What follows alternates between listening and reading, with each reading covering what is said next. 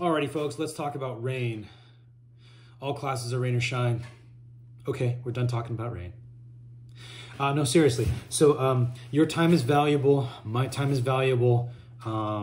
It takes a lot of work. The biggest headache in this business is getting people in the same place at the same time, on the same schedule, at the right facility, booking, making sure that we have space in the facility, making sure that we have instructors available. That is the challenge, is the scheduling. The number one headache for me is scheduling.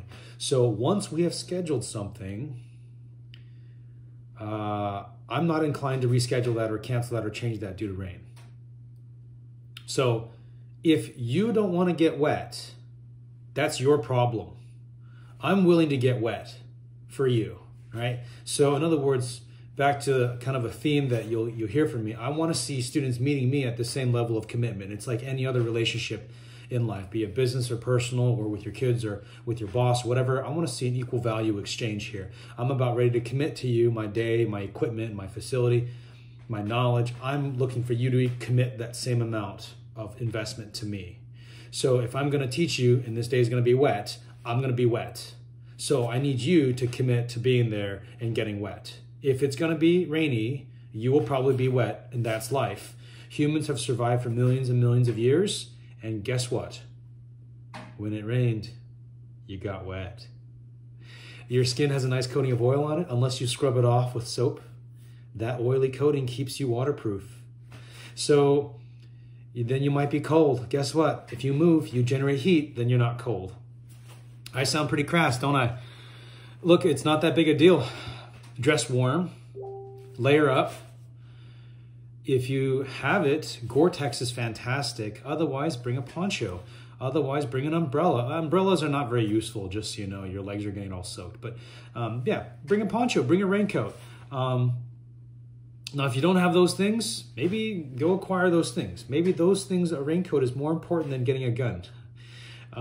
Maybe getting a pair of waterproof boots is more important than getting 3 extra magazines for your second or third or fourth or fifth or 10th or 30th gun.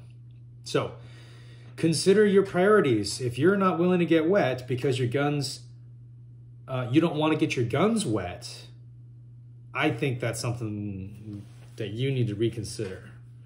I had some students that wanted to do a private class, and they tell me they have all these kinds of guns, and this gun and that gun and that other gun.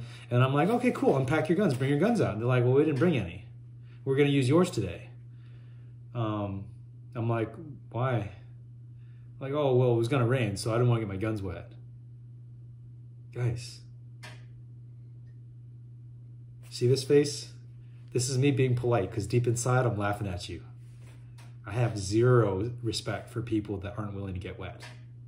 Guys, it's just water. It's okay. It's just water. You take a freaking shower every day, I hope. That's water. It's exactly like this water. It's the same, except that the water that comes out of the sky is probably actually cleaner because it doesn't have, chlorine and fluoride and stuff. But that's beyond my expertise, okay? So guys, just as a matter of attitude, as a matter of culture, in this program, in this school, in these classes, if it's raining, dress warm, layer up, move around, wear some waterproof shoes, and bring a raincoat, and prepare to get wet. If it's muddy, prepare to get muddy. And if you don't like that, that's not a me problem, that's a you problem. You want to work on that. I think you should work on that. That should be a priority for you. So now, having said that, we do have a very open reschedule policy for open enrollment classes. So as you know, we have basically 3 types of classes: private classes, semi-private, or study groups, also known as study groups, semi-private classes. And then we have open enrollment classes, which are the normal classes you see on the website on the schedule. For open enrollment classes, that's really easy. If you don't want to go, tell me an email with an hour before class, up to an hour before class starts. And then that's fine. Your credit's good for a year. Just email me when you're ready to use your credit and join another class. On the other hand, if we are talking about private classes, I'm starting to reach a conflict, and it's because I don't have a very well-defined rescheduling policy. So maybe you guys can give me some feedback and help me with this. Thus, up until now, I really left it on a personal, only left it on a personal like conversation basis. Like if you don't want to do the class because it's rain, for whatever reason, you'd kind of call me and talk to me about it and explain, and I would just be trying to be reasonable and just work with you and pick another day. Or I would explain to you like, this is kind of a burden for me to carry that you're asking me to carry because I cleared out my schedule to commit to working with you, and you're asking me to commit another day to you. That's 2 days that I commit to you, but you pay me for 1 day only. And usually the students are very responsive to that, and they'll be willing to pay for half or whatever, something like that. But we don't have a standardized policy, so maybe you guys can help me. What do you think is a reasonable policy for rescheduling if it's a private class? If I commit to you for a day and you commit to me for a day, but then you want to break that commitment and you want me to add another day, you want me to commit 2 days now and you pay me for 1. Should we do a no cancellation policy or no refunds, no reschedule policy that you just, if you cancel, you forfeit? Or should we do it like that there's a fee of some sort of percentage maybe? The obvious answer that jumps out to me is doing a 50% reschedule fee for private classes, because this keeps you fair, keeps the student fair, and keeps me compensated for my time. If I commit my day to you and I clear out my schedule, that's an opportunity cost. I cannot sell it to anyone else.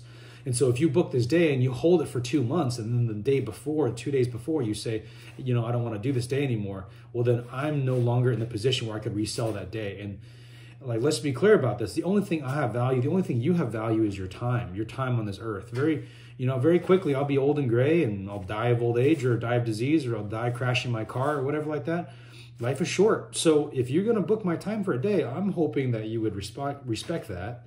But I also understand that people have lives and stuff happens, and you got stuff that comes up. And so is there a way that we could fairly build a system that students can compensate me for that time that they would have used or should have used, but they need to reschedule, and then I'll be able to still reasonably at a reasonable price get them a second day when they're able to do it. The concern here is in having an open policy that folks abuse, and that's something that I'm seeing.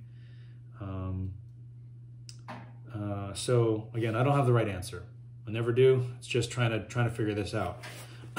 In large classes, open enrollment classes, the way we solve that problem of abuse is simply just to sell more tickets in the class. If I have a 24-person class, like we did, 24-person max, for example, this past Sunday, we had 21 people actually sign for it. So I set out for myself a 24-person max, so we got a 21-person sign up. And then of those 21, 3 people decided that they were going to reschedule for a later date. And so we end up with an 18-person class. That's totally fine that's totally fine with me. And that was a very, very successful class. The students who were there, they loved it. It was raining, it was cold and miserable, and the wind was blowing the whole day. But they loved it, and we just tried to just stay dry under the little canopies on the range, and we just made the best. And we boiled a big pot of hot water and made tea and coffee for the students at lunchtime. So it was really nice. We were all cold, we were all miserable, and we just enjoyed it together. So anyways, I'm looking to hear some feedback from you guys. What do you think? If you have a comment, leave it in the video, or email us, text it to me, call me, give me a comment on Instagram. Any number of ways you can get in touch with me. So thank you all for listening, and I'll talk to you soon.